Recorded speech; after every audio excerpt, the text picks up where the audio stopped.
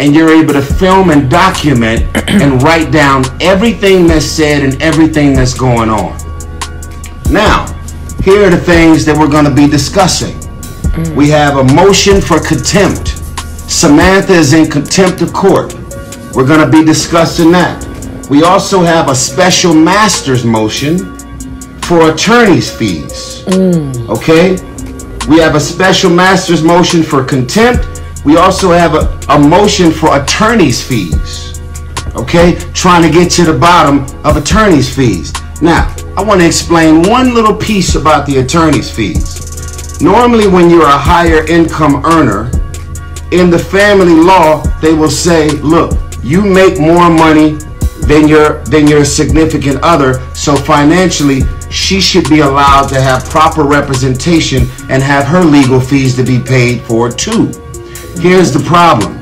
I signed a prenuptial agreement, and the prenuptial agreement clearly... Pause. This is Tyrese discussing his issues with his ex-wife.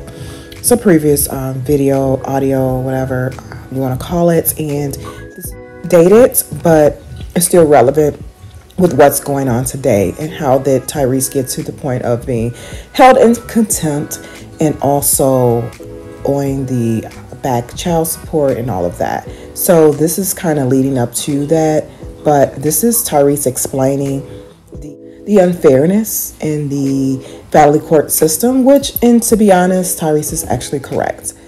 I don't like the antics that Tyrese kind of, I guess, facilitates, but I hear him, I understand him, and using my own self as an example, the family court is unfair. However, they have made drastic improvements. Lastly, before I continue with the audio, usually when the father or the ex is involved and heavily involved and going to court, being present and showing effort, sometimes the judges become more lenient, and that's good. That's a good thing. But overall, the system there is some discriminatory practices in the system when it comes to men and women. So and this is based off of my own experience. But in Tyrese's case, he is involved. He wants to be present. He is fighting. He is putting forth effort. So I get this. And I am a female. I get this. I can see the guys who are uninterested, uncooperative, and just sticking a middle finger up to the kid, the justice system, all of that. Then outcome, granted, is warranted, especially if it's unfavorable in their interests. But let me go ahead and continue. In all four corners of the document, a total of about 60. We put our signatures on it.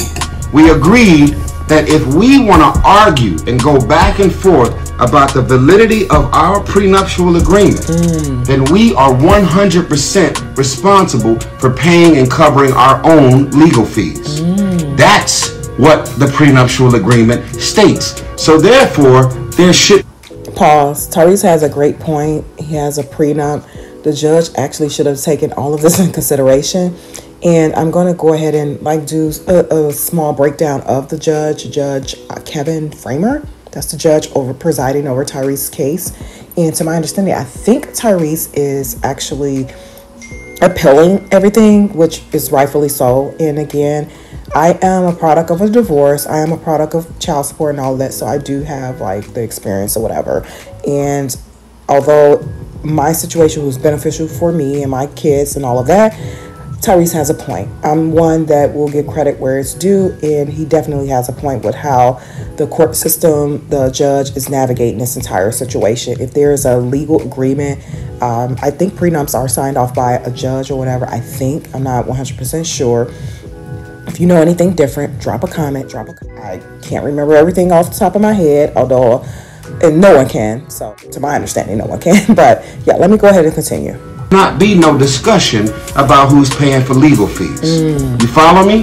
Because the prenup says that if you want to argue about who gets what and what's what, then you're responsible for your own legal representation and you need to pay. Okay? So now, again, I am asking every black father in the city of Atlanta, Charlotte, wherever you are, I also would love to personally invite my brothers, the Fruits of Islam, the Nation of Islam, all of the black men who have dealt with the family law and the court systems forever. I told them very simply, I don't want nothing to be done in my favor because I'm an alpha, because I'm a father, because I'm a celebrity, because I'm a public figure. I don't want nothing to work in my favor for any of those factors. I just want things to be done according to the law. I'm also going to call on my brother, Attorney Benjamin Crump, to join me. I have my lawyer named Tanya Mitchell Graham, who is incredible. Okay, let me pause right there. I'm not going to play too much more, but basically this is before the judge found Tyrese GIBSON in contempt and before the judge laid down his final order. Judge Kevin Framer.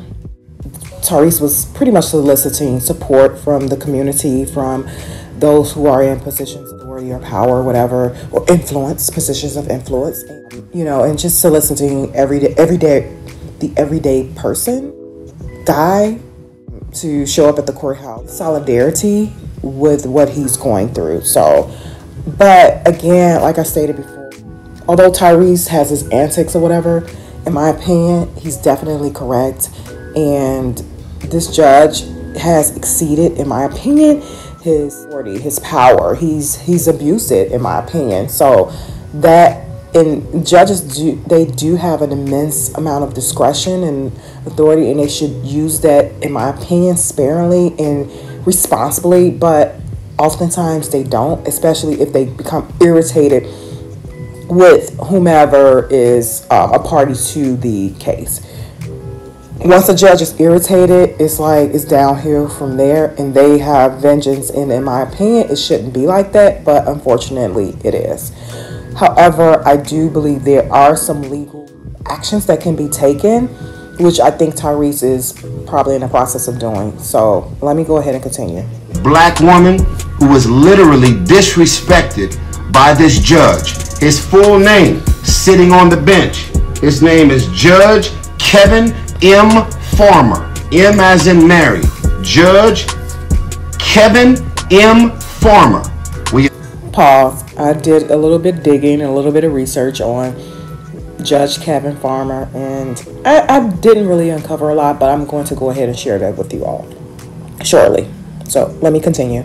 Attempted to get this man thrown off the bench. His case was presented to other judges. They read the transcripts. They seen how he handled himself, all of the racist, the fact that we wasn't able to properly present our case. And then he ends up calling my ex-wife a bitch. Yes, he did. He called Samantha a bitch. And to be honest, if this is true, and that's a huge if in bold letters, if this is true, I wouldn't be surprised. You have no idea the conversations that go on in court rooms or behind the scenes. Just go sit there. Courthouse is open to the public. We are taxpayers. It's there for a reason. And just sit in on some cases and just keep your ear to how the prosecutors, the bailiff, the clerk, the conversations they may have going on with the judge and in the background. You'll be surprised. And again, as I stated before, read the book Crook County. Read the book Crook County. So it's like the decorum in a courtroom is highly disrespected in terms of the cases that are presented before the court, and especially when they're in urban areas, or areas that has a high poverty area. It's really interesting, and the treatment of those in that area through the judicial system is quite alarming. It really is. It's alarming. And again, read the book Crook County. This is not a promo, but this is just something informational. I believe that would be beneficial to us all. I haven't read the entire book, but it's really, I would say, thought-provoking and, in my opinion, emotional. And it angers me. It angers me. So let me go ahead and continue. Yeah. He said this in the private chambers of his office in front of a black woman named Tanya Mitchell Graham, who's my attorney, in front of other black women that work for Tanya.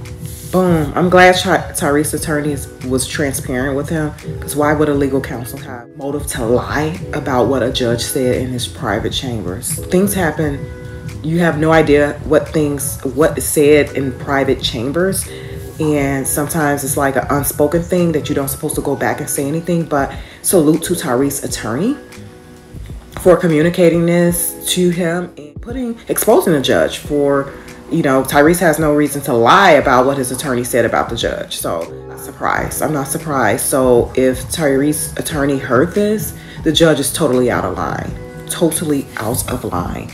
Unprofessional, unethical, and that means his emotions has gotten into play, and that's not how the justice system works in terms of prosecution, in terms of navigating cases, and in terms of a judge presiding over cases. That's not how it's supposed to work at all.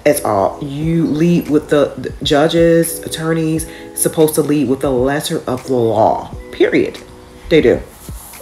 Mitchell Graham's law firm, and he was referring to my ex-wife. Now listen, we ain't together no more. We have our share of issues. But I have never referred to the mother of my child as a bitch. I have never referred to the mother of my child or my ex-wife as a bitch. To hear this man, this white man, on the bench, wearing a black robe, who is supposed to represent the law, to refer to my ex-wife and the mother of my child as a bitch, why is he still on the stand? I'm gonna stop it right there. Hi everyone, welcome to my channel. Thank you for your support. Thank you for supporting the mix. Thank you. Like, share, subscribe to my channel. Like, share, subscribe. I'm going to jump right into it, and I need for you all to listen to this video from beginning to end. As you heard via the audio, Tyrese's issues with the judge, with the entire case, and with, of course, his ex-wife. As you can see, Judge Kevin Framer, M. Framer, to be exact, he is the presiding judge over Tyrese's case in Georgia. And Tyrese has some issues with the judge, and in my opinion, rightfully so. Rightfully so. Sometimes in a variety of court cases, whether it be civil or criminal, and in Tyrese's case, it is civil. Domestic relations, family court is civil. It's a civil thing.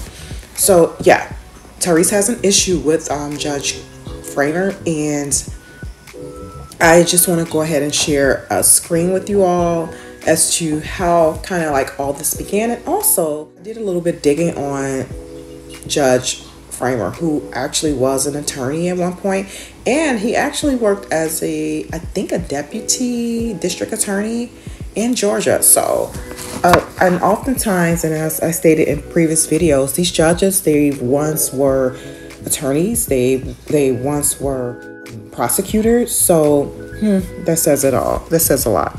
Let me go ahead and share my screen.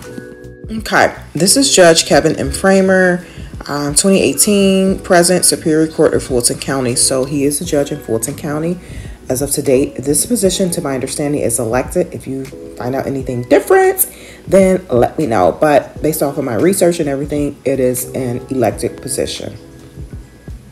His professional experience associations, he was senior assistant DA, district attorney, in Clayton County Judicial Circuit Court, and that was 2015 through 2018. So he was a district attorney before he was elected as a judge in Fulton County. He also served as senior attorney, Metro Conflict Defender Office, and that was the public defenders. So he was a public defender. And Fulton County Public Defender's Office, he was a public defender for quite some time. He is a member of the Atlanta Bar Association and member of the Fulton County Fulton Bar Association. So I wanted to see a member of the American Bar Association, but that's kind of like the spiel of his background in terms of career-wise. Okay, this is more Kevin Framer. More information. Kevin Framer is a judge of the Georgia 5th Superior Court District, Atlanta, Circuit. He assumed office in 2018. His current term ends on December 31st, 2026. And this is just more from ballotpedia.org and pretty much his career, his history, etc., etc. Again, it's very critical and important for those to do their due diligence on the type of judges that may be presiding over their cases or are assigned to their cases. So just kind of do your research. That way you can get ahead of the game and probably ask for a change in terms of judge-wise.